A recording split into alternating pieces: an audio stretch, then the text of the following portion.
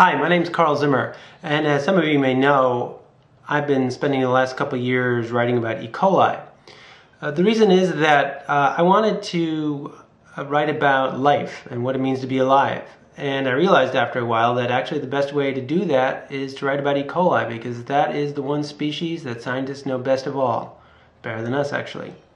So, as you can imagine, writing about E. coli for prolonged periods of time can lead to a slight case of nuttiness. And so I actually own a E. coli plush toy now.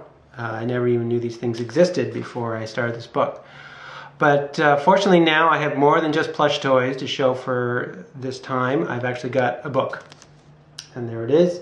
It's called Microcosm, E. coli and the New Science of Life. And it's going to be published May 6th. And I already have a couple nice reviews. I have on the back something from Publishers Weekly, which says that it's written in elegant, even poetic prose. So you can actually be poetic about E. coli, believe it or not. There was an excerpt from the book in the New York Times, and I posted that on my website, and you can take a look at that at the link I'm showing here.